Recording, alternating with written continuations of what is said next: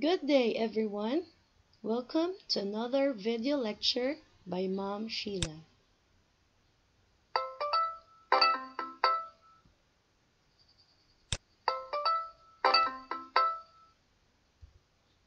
So for today's topic, we will be discussing about the types of plate boundaries.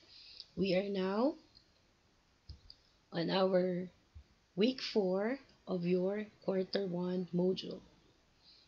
Now we have this picture on the first slide for us to be aware that last time we discussed about the plates that actually moving on top of the upper mantle region of the earth. And then we will be moving on today with a discussion on the different types of plate boundaries. If you are new to this channel, please don't forget to hit that subscribe button. Please do also give it a thumbs up and share it to your classmates and to other people who do you think will also benefit from this video. So let's discuss about plate boundaries. So aside from these plates moving in different direction, we would like to take a look at the different kinds of plate boundaries. Now, why do we need to study plate boundaries? Studying plate boundaries is important because along these boundaries, deformation of the lithosphere is happening. So there is a change, or there are changes that are happening along these boundaries. These geologic events have great impact not only on the environment but also upon us. There are actually three types of plate boundaries. The first type of which is what we call the divergent plate boundary. From the term itself, the term divergent would mean that the plates are moving apart, or they're drifting away from each other, thus creating a zone of tension. As we can see here in the picture, there is actually the movements of these two plates. Now when these two plates are moving away from each other, you can see that it would create a crack at the middle wherein the magma would come out.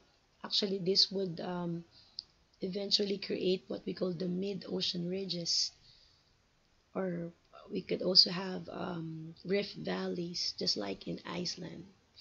So that is the first type of plate boundaries. We call it divergent plate boundary. Now, can you identify adjacent plates depicting divergent boundary on the plate boundary map that we have? So in this picture, we can actually identify several divergent plate boundaries as depicted by the arrows, these black arrows. And we can see in this map that the divergent boundaries are actually formed by these yellow lines. So if we have two adjacent plates that are moving away from each other, so they are actually forming divergent boundaries, plate boundaries. So let's take, for example, the first one we have here, the South American plate and the African plate. These two arrows are moving away from each other. Thus, we have this yellow line that would depict a divergent plate boundary. Another example would be the Australian plate and the Antarctic plate moving away from each other as well. Another example would be the Eurasian plate and this one, the North American plate. Also, as you can see here, this yellow line, this one is ripping the uh, the mid-Atlantic or creating the mid-Atlantic oceanic ridge. If you could also notice, this is the Iceland. The Iceland is actually that whole country is the country is actually a place where it's being ripped by this mid-Atlantic oceanic ridge, and we can see a lot of evidences showing that these two plates are actually moving away from each other, thus creating a divergent plate boundary. Moving on, okay, so now let's take a look at this Philippine plate and Eurasian plate. What is the direction of the motion of each plate? So let's move back. So for example, we have here the Philippine plate and the Eurasian plate. If you could notice, instead of the arrows moving away from each other, these two arrows are actually pointing towards each other. So instead, what do you think would be the kind of plate boundary that they are forming? So yes, you guessed it right, that the red lines are actually forming convergent plate boundaries, as you can see in the label of the map.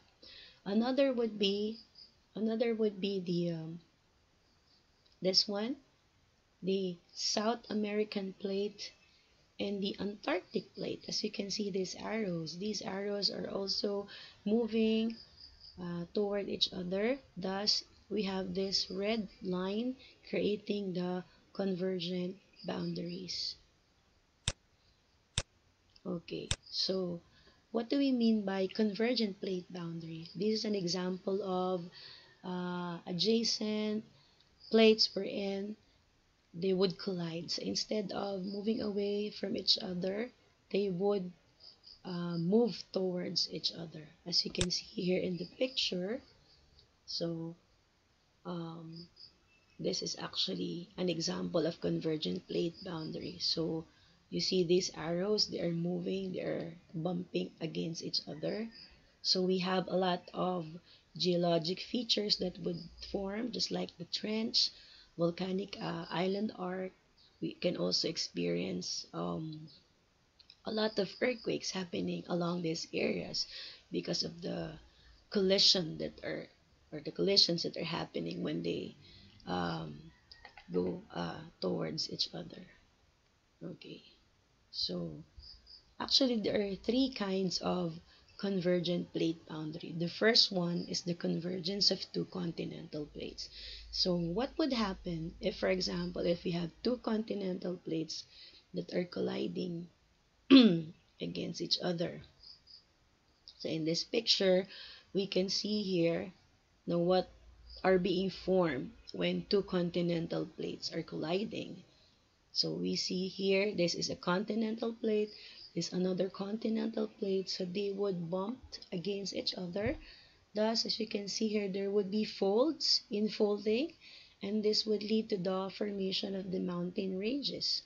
Now, why would that happen? Because the reason, no, is that when two continental plates meet head-on, neither is subducted. So last time in my discussion, we say that the ones or the one that is heavier would subduct, and there would be melting of the air in that area. So there would be no trench, no volcano, and definitely no island arcs are formed during this process. Instead, the crust tends to buckle and be pushed upward, causing formation of large group of tall mountains called mountain ranges and other highlands, as we can again see in this picture. Since there would be no subduction zone, there would just be collision. So this area would just go up, it would just buckle up, and would lead to the formation of mountain ranges and other highlands. Okay, so about 40 to 50 million years ago, two large land masses, India and Eurasia, collided to begin the formation of the most visible product of plate tectonics, we call the Himalayas. Since subduction is impossible between two colliding plates, pressure is released by pushing the crust upward and forming the Himalayas peaks, as we can see here in the picture. Now we understand how mountains or why mountains or mountain ranges are being formed. as the plates are moving toward each other. Another type of convergent plate boundary is the convergence of two oceanic plates. So for example, we have here two oceanic plates that are bumping against each other. As you can see this arrow. So what could happen? So since they are both denser, the one which is much more older and denser would actually subduct, as you can see in the picture. So one of them would actually subduct beneath the other one, and that's why we have here trench being formed. We have what we call the subduction zone, and of course there would be formation of island arcs as well, and a lot of earthquakes are happening in this area. Now, when two oceanic plates converge, as I've said, they also undergo the subduction process.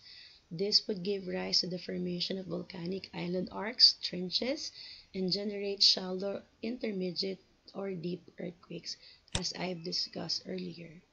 Also, there would be strong earthquakes generated at the ocean floor and may cause displacements of large volume of water and launch big waves called the tsunami. Now, that's the reason why in different places like Japan, Indonesia, Thailand, they would experience tsunami because they are actually located in two converging oceanic plates, as we can see here in the picture. So if a strong earthquake would be generated in this area and that pressure would just flip that plate upward, it would generate a large amount of energy and would launch big waves we call tsunami, and would kill a lot of people that would not be warm along that area. The third type of convergent plate boundary is the converging continental plate and oceanic plate. Now we're done discussing what are happening or what are being formed when two continental and two oceanic plates are converging. This time we would be discussing what would be happening, for example, when a continental plate and an oceanic plate would converge with each other. So as you can see here in the picture, this is an oceanic plate, and we have here the continental plate. So they are moving uh, towards each other, and then we can see here that of course there would be trench that would be formed, volcanic island arc, there is the subduction zone. Why would that happen? Because during the convergence of a oceanic plate and a continental plate, the denser oceanic plate again would slide under the continental plate. This process is called subduction. We have to remember that the oceanic plate is always denser than the continental plate. Thus, it would subduct, it would go down, and what would be the geologic events that would happen? There would be formation of volcanoes and trenches, as well as occurrence of earthquake. No? There would be a lot of earthquake happening in that area, as we would see again in this picture. If you could notice, this oceanic crust, which is much denser, would subduct, and as it subduct, there would be melting of the rock layer in that area, allowing the magma to come out, and there would be formation of the volcanic island arc. Of course, again, as I've said, there would be a lot of earthquakes happening in that area. Now, subduction gave rise to the formation of volcanic arcs near the edge of the continental leading plate, as we have seen in the picture. For the oceanic crust, one important geologic feature is formed, and that is the trench, also called submarine valleys. Now, ocean trenches are the deepest part of the ocean, and one famous trench is the Philippine Trench, one of the deepest, with a depth of 10,540 meters. Okay, So again, for this leading continental crust, there would be volcanic islands, and for the oceanic crust, or for the oceanic plate, there would be trench that would be formed along the subduction zone. Now, scientists believe that the Philippine archipelago is actually a product of the convergent plate boundaries of the Eurasian plate and the Philippine plate. That's why the whole archipelago is actually considered as volcanic island arc. We have a lot of active volcanoes. We experience earthquakes every now and then, and that would explain why the country is actually um, considered as also, um, for example, the country has a lot of uh, volcanic activities, active volcanoes, earthquakes every now and then. Okay, so subduction of plate can cause earthquakes at varying depths, and that's why most part of the world would experience occasional shallow earthquake where the focus is within 60 km of the Earth's surface. So if you could visit the that website that would track all the earthquakes, you would have shallow earthquake, deep earthquakes, a different varying depths of earthquakes because of this subduction of plates happening at the convergent plate boundaries.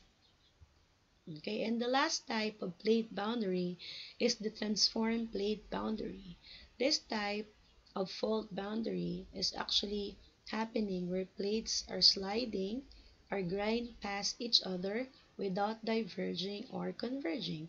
So instead of moving away from each other or um, moving towards each other, the plates in this adjacent plate boundaries are just somehow they would just grind past each other, slide past each other.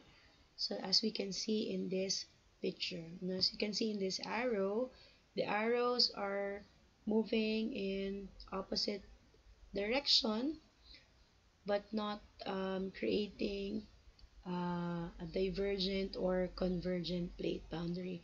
We call this transform fault boundary. Okay.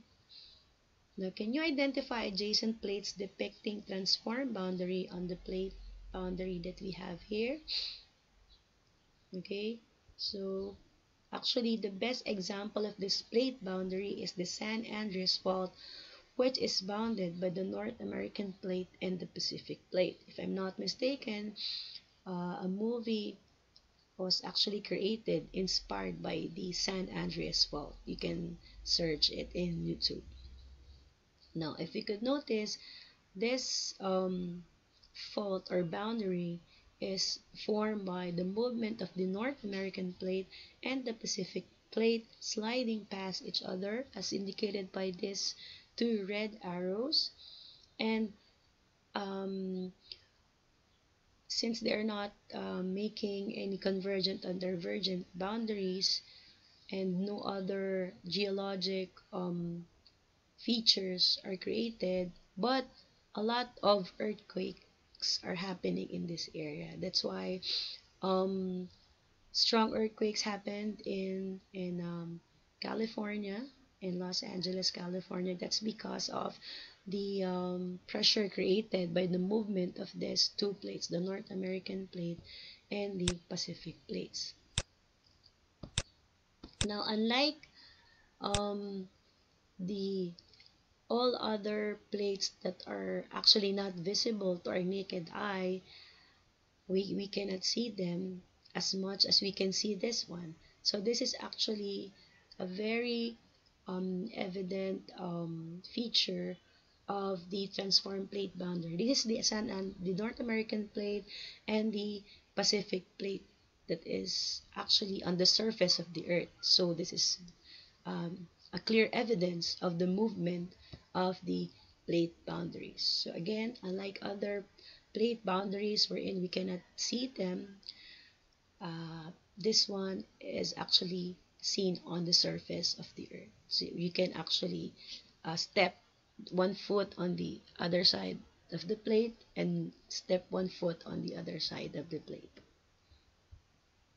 Now, for your task for this week, you are to complete the table by drawing for the second column rather, the different features of the convergent boundary, divergent boundary, and transform boundary. So hopefully by the images that I've shown a while ago, you will be able to draw the different images uh, depicted by these different types of plate boundary, and hopefully you will be able to describe each type of plate boundaries in 3 words.